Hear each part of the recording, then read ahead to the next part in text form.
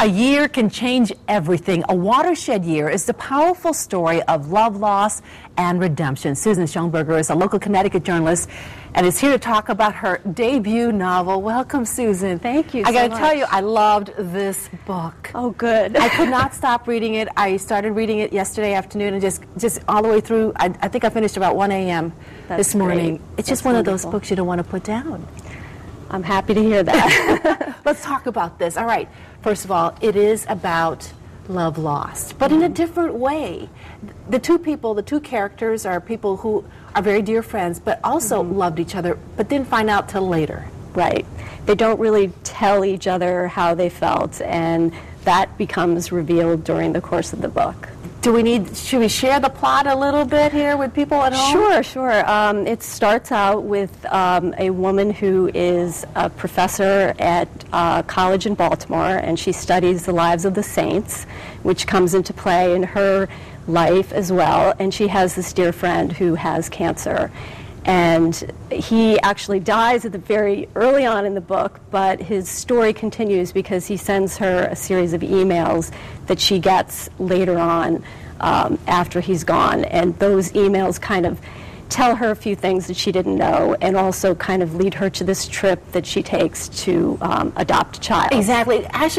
He actually was the one who suggested it in one of his emails, that she would be the perfect mother. Right, yeah. Although she's not married. Right. She decided to go ahead and have a child. And so her next adventure is trying to adopt a child. Right, which becomes a very complicated process, but interesting because her family becomes involved, and she deals with a lot of ups and downs, and kind of has to learn to take charge of her own life. Now, where did you get the idea for this book? Well, part of the inspiration for it was losing a dear friend of mine to cancer about 15 years ago when I lived in Baltimore and worked there at the Baltimore Sun. And that loss was just sort of an inspiration to me to write about. I think by the time people are my age, they've all experienced the loss of a friend who died too young. And so I really felt like it was something everyone could relate to. And that was kind of the trigger. And then the rest of it, more than 90%, I would say, is just a story that I made up. So. Another one of my favorite characters is the heroine's grandmother. Yes. You say she is actually someone that you know. She's definitely modeled on my grandmother, who was a true character, and everyone who knew her just absolutely felt she was one of a kind, so I used her as a model for that character. You have some really funny lines in this book as well. One of them is when the heroine says she wants to be a mother, and I believe it's her sister-in-law who says it's not cracked up. It's not all that what it's cracked up to be. Right. And it's so true, She's just like taken aback. It's like, oh well, yeah, I guess not. It's kind of that grass is greener on the other side feeling. Yes. Yeah. It's a chick book.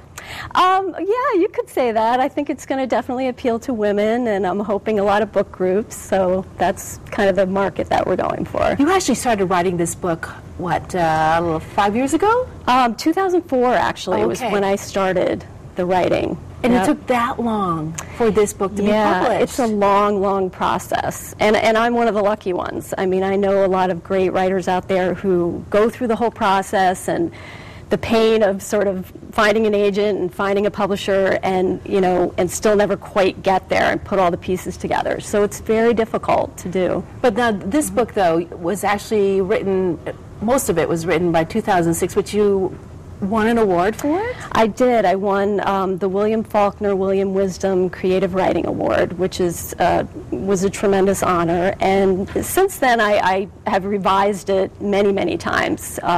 All through the process. It actually had a different title. It was originally called Intercession, but my agent felt that A Watershed Year was a little more accessible and a lot of things happened to her, and I want to say what her name is. Lucy. Lucy. A lot of things happened to Lucy in just 1 year. Yeah, that's true. And actually, you can see that happening to anybody.